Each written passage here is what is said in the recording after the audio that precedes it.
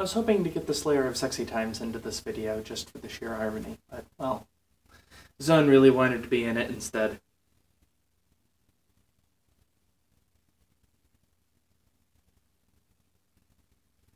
Isn't he sexy? And in the way.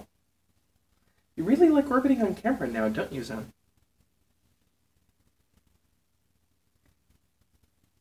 I think I'll keep this one as an outtake for an alternate video. That way people don't have to hear me talk about sex if they don't want to. Sex, sex, sex, sex, sex, sex, sex, sex, sex. Ah, you have to hear me talk about the word anyway. Might as well keep letting it record until he either slips off of me and scratches me to hell and back, or until he decides to jump off. Anytime now.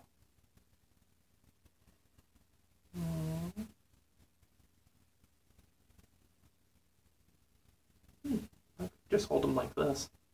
If he were to actually stay still like that, that'd be fine. Ooh, new lighting position's really bright. I hope this looks okay. You done yet, Zonky?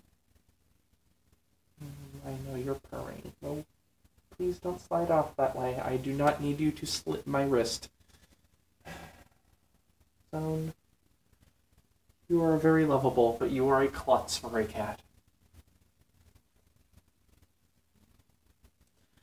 I think everybody's trying to contribute to me not vlogging properly today. I mean, Zoan's been sitting on top of me and weighing me down for most of the night. Even when I took a nap earlier, he was just laying on top of me, directly on top of my chest, being heavy as usual. Cat? Ow, you are digging a claw directly into my neck. The things I put up with for my cats. Then, kitty, I think you should probably get off now.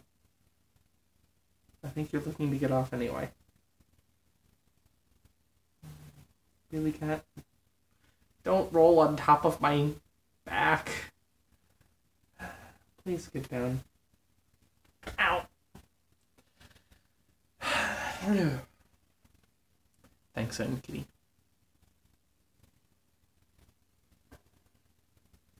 I'm feeling slightly better today, by the way. I'm not quite as nauseated today. It's kind of nice. I was actually able to eat normal amounts of food. Normally when I'm nauseated, one of the things that help is to eat more food, specifically staple food. Staple food for me is usually pasta and tomato-based products, so kind of not the healthiest things in the world. Tomato-based products are fine. It's the pastas. So as a result, I've been overeating as of late, and that's annoying in different ways. Now the Slayer of Sexy Time decides to go make an entrance. Hi, I'm Spoon, or Shivers, or many, many other names, and I'm here to talk about sex. Nah, that was a terrible opening. Hi, everybody. I'm Shivers, or Spoon. I am a Kinsey 1, or potentially a Kinsey 2, depending on how you define the scale. And I'm here to talk about sex. Yay, sex.